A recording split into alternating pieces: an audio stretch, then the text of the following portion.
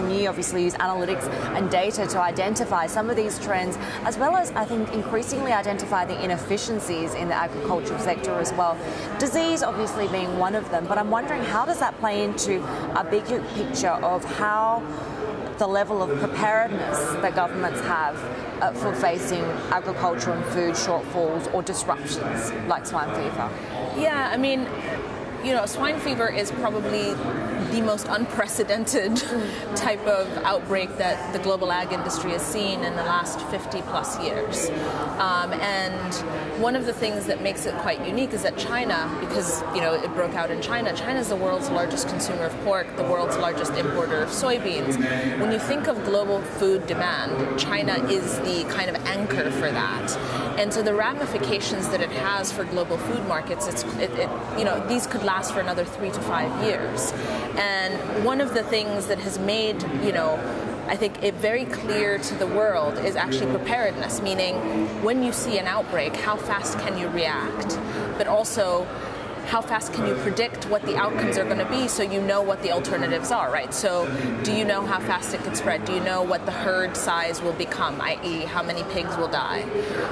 And then what does that actually mean for global demand? I was going to say, how did it get this bad?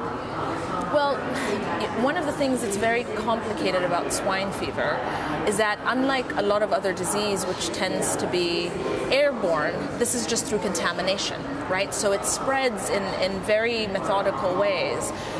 But also because a lot of farming, hog farming in China is backyard farming. The very, very small farms, it gets very hard to control disease when you're dealing with homes that have maybe 5 pigs, 10 pigs at a time.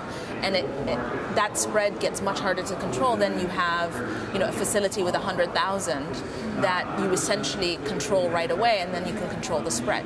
So it's contamination, and unlike a lot of other disease, which is airborne, where you can actually figure out through wind patterns, etc., this is much harder to actually figure out, you know, where it goes next, because it's just contamination based. Even without shocks like disease, do you think the Chinese government, for example, are well prepared for the escalation of demand? Because I know you've been critical of, for example, US government forecasts of demand and supply across agri and food. I think the world as a whole, so it's not just government, I would say even businesses are not prepared to the level and the extent they should be. And the reason is the shocks to our system are increasingly greater. So this is shocks due to things like disease outbreak or shocks due to things like climate.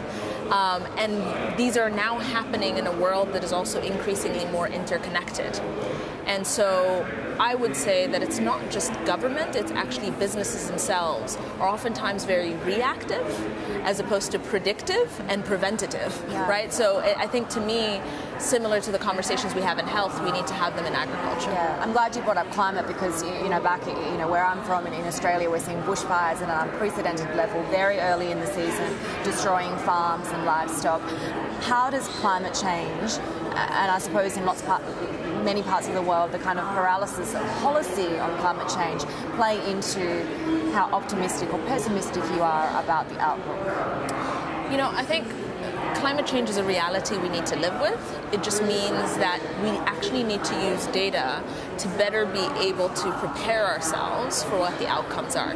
Because if you think of climate change, you know, oftentimes you think of climate in a single direction, but really it's also just climate volatility, right? So it's increased floods, it's droughts, and it happens kind of in the northern hemisphere and the southern hemisphere, and the modeling of that risk on a real-time basis becomes imperative, because you can then start to better manage whether it's inventory in advance if you're government, or if you're a business, manage your supply chain risk a lot more efficiently. So to me, data becomes like critical infrastructure to managing climate risk, and if we don't do that, then I think we're in a very dangerous place. In the meantime, while we are seeing those natural disasters, tell us about the cost and availability of financing and insurance in the agriculture market.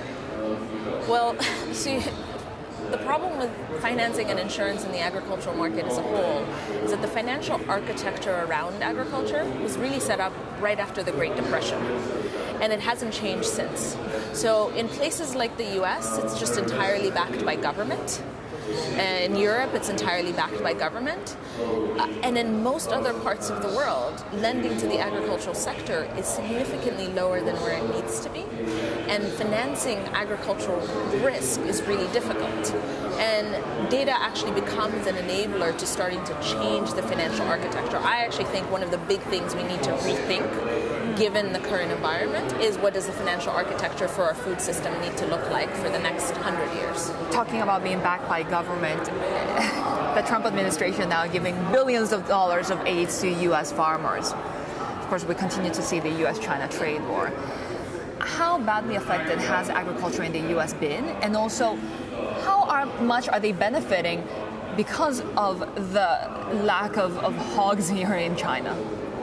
So the relationship between the U.S. and China in agriculture is significantly driven by soybeans and soybean demand, which is used to feed the hog herd. Now, this year you have two things going on. You have a trade war, and you also have less demand from China simply because there's less demand for feeding hogs. And when you look at the year-on-year numbers of actual shipments, it's running, quite low in terms of on a relative to the 5-year average. You're still 5 million tons plus this season behind the 5-year normal. So it's significantly impacted U.S. farmers in terms of income. However, as you've rightfully pointed out, there's also been payments that have been facilitated both due to climate impact, because don't forget there were also floods this year in the U.S., and there are also payments that were facilitated for the trade war.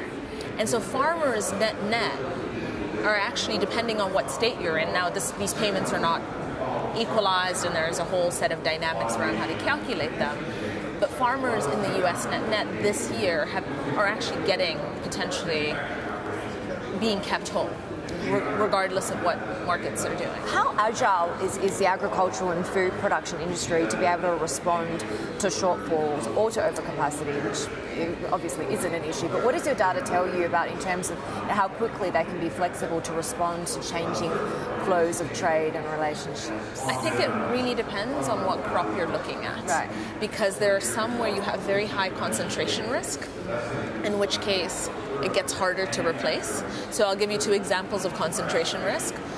Hogs. China is just over 50% of the world's market, and so when you lose 50% of 50%, replacing that is not an overnight act. So there's a lot of questions as to whether pork demand is going to rebound to the levels it was, or whether the Chinese consumer is actually going to start eating more poultry. Are alternative proteins going to start taking hold in the market? So there's a lot of questions to be asked there, but the market's not going to react very quickly to that. As I said, in something like hog production, it's going to take 3 to 5 years to play out. Concentration risk, avocados, right? So if you look at the U.S., 75% of avocados imported come from a single place, Mexico, a very specific location within Mexico.